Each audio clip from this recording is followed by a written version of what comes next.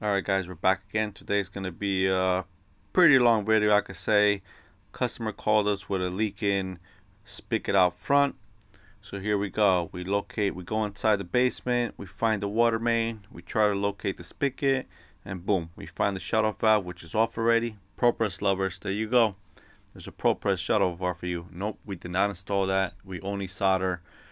We use ProPress, but it's for commercial purposes or when we can't shut off the water. As you can see, the spigot on top of the shoving unit they got here. It's going to be real tight. So my guy's outside. I'm inside in this little cubby on top of the shoving units. I pull out the insulation. Try to clear out the area as best I can. It's going to be a pain just to get in here. So I pull out the MILWAUKEE auto cutter. I start cutting this copper going to the spigot out front. It's a decent run. That spigot's good 14-15 inches long, the copper right now. So I cut out the copper. My guy's gonna be outside pulling out the old spigot, and you can see him. He's gonna have to pull out the nails, since back in the day they used nails, no screws. So he pulls out the nail puller, hammer, takes them out, comes out like nothing. He got one on each side. Usually they're like all screwed in with a flathead screwdriver, screws or something, but this time there was nails. They came out pretty simple.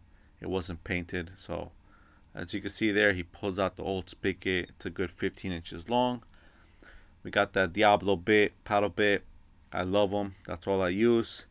Slaps it onto the MILWAUKEE drill, and he goes to town. He drills it. We have to make the hole bigger because the old spigot, they made the hole just right for the copper. We always install frost freeze where we can. Majority of the time, it's like 95%, it's all frost freeze for us.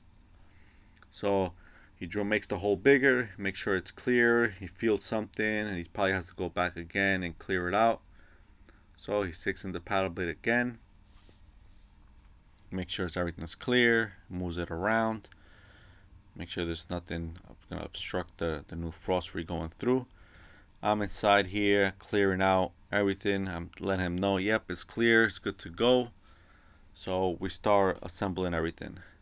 I'm going to start unsweating the old 90 going to the spigot.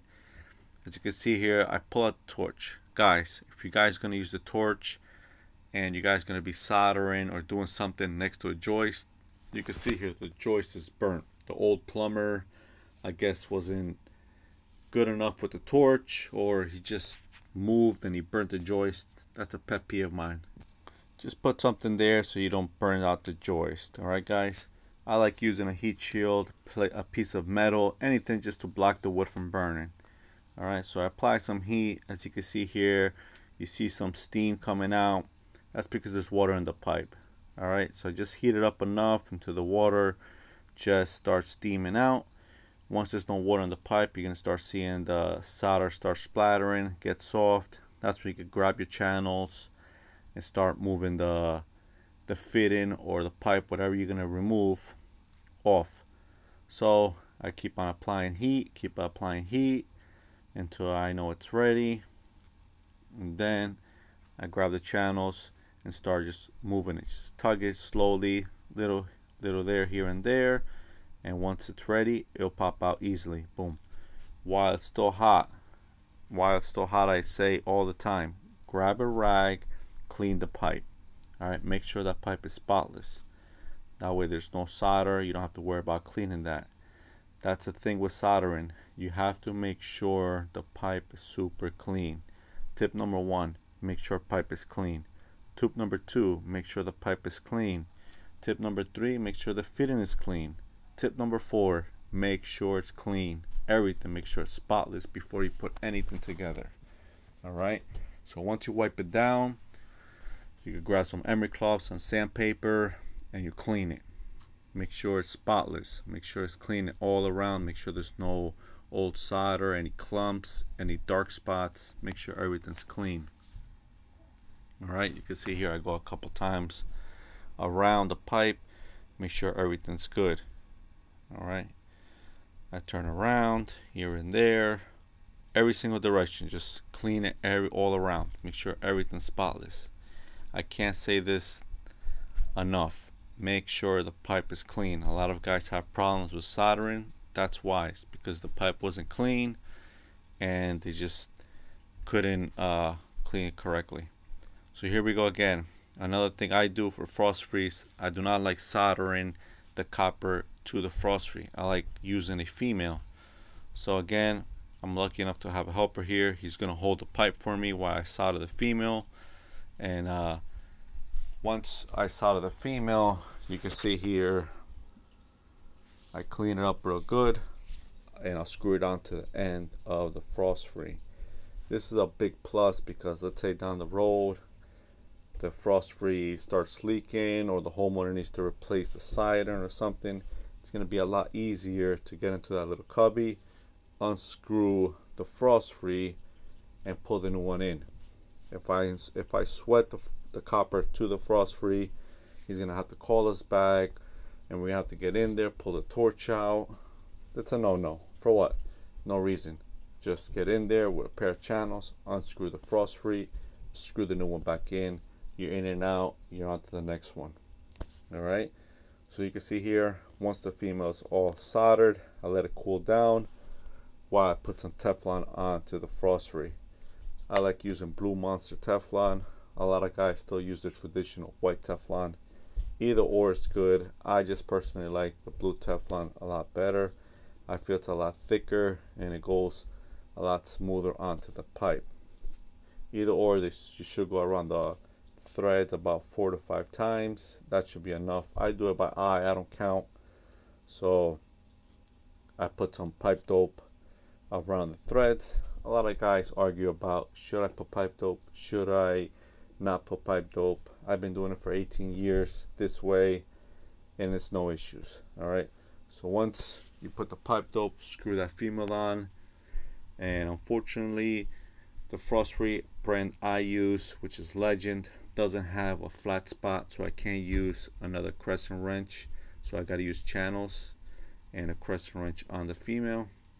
I use crescent wrenches anywhere I could, that way I don't scratch anything up. Even though customers not going to see this, for my sake I'd rather not scratch anything. So you can see here it's nice and long, and my guy's going to go outside, he's going to put it through the hole. You're going to see here he's struggling a little. That's because he forgot to put the gasket. It comes with a little gasket, that way it could be watertight, insect tight. So he gets it back in there, pushes it through. Once he pushes it through, I'm going to be inside. I'll mark it out exactly where it needs to be cut, and I pull out the MILWAUKEE cutter. Alright, the MILWAUKEE auto cutter I used to use the General, which is the orange one. A lot of guys still use the orange one. I like the MILWAUKEE one. I'm a MILWAUKEE guy. Every tool I own is MILWAUKEE. From power tools, hand tools, you name it, it's MILWAUKEE. So once that's all cut, again, remember tip number 1, tip number 2, tip number 3. Hope you guys remember. Clean your fittings, clean your pipe. So here we go. Once I cut it, clean it again. Make sure everything's spotless. Alright, everywhere. Make sure there's no grease left on it. Anything, because anything is gonna interrupt the soldering job. It's gonna, if it's not clean enough, the flux helps it, but it's better off if you clean it with sandpaper, emery cloth, anything. Just make sure you scuff up the pipe and it's nice and clean. So once it's clean up to your standards, my standards are pretty high. It has to be nice and clean, spotless. So it takes me a little while. Put some flux around the pipe, put some flux inside the fittings, and put everything together. I'm lucky enough that this frost free is only one fitting I have to solder, so that means I have to solder 2 joints, which is going to be nice and quick. So once I got everything together, make sure everything's in. Okay, so I kept moving around. Again, remember guys, this is a real tight spot for me. I'm on my back right now, sweating. No air conditioner in this basement, but we'll get through it. So my guy's outside. He's gonna ask me to move it left or right, or he's gonna move it and make sure it's centered, and he's gonna screw it in.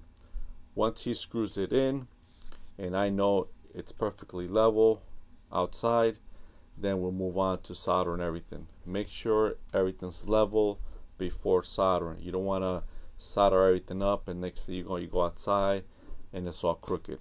Alright, make sure the finished product is going to be straight. Alright, once it's all straight, I pull out the torch and you can see here it's real nice quick. Remember guys, pay attention. If you're not capable of not burning the wood, put something there. For me, it's like 4 inches away. It's no problem at all.